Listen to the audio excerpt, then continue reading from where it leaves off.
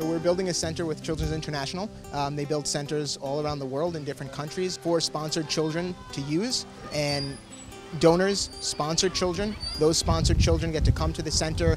They get shoes and books and food and healthcare, and beyond that they come to the centers to visit dentists, doctors, even a laboratory for them to get blood work done, use computers, internet, things like that. So this center is a rebuild of a previous center that we're creating to be a little bit larger. About 5,000 kids are going to be able to come to this center. There are kids who are already sponsored, but we're waiting for a center to be built that they can use. It's going to be a pretty amazing opportunity for these kids who live in poverty to get access to things that people who are not in poverty have access to and take for granted every day.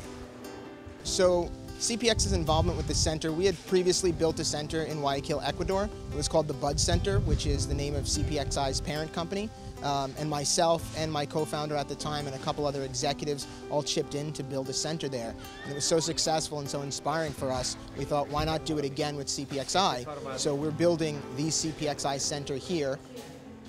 If somebody were thinking about sponsoring, but they weren't sure if they should, what would you tell them? It's a great question. And look, if you're thinking about sponsoring a child, you're already halfway there. And there's no reason not to, because all of your money, all of your resources, I believe about 83% of the money you donate goes directly to the children to provide them with food, nutrition, healthcare. And I think by just sponsoring one child and by just making that one difference in the world, if we all just did that, there would be that many more people and children that would do the same thing and pass it forward and pay it forward and allow the whole world to uplift out of poverty and make a better place for everyone.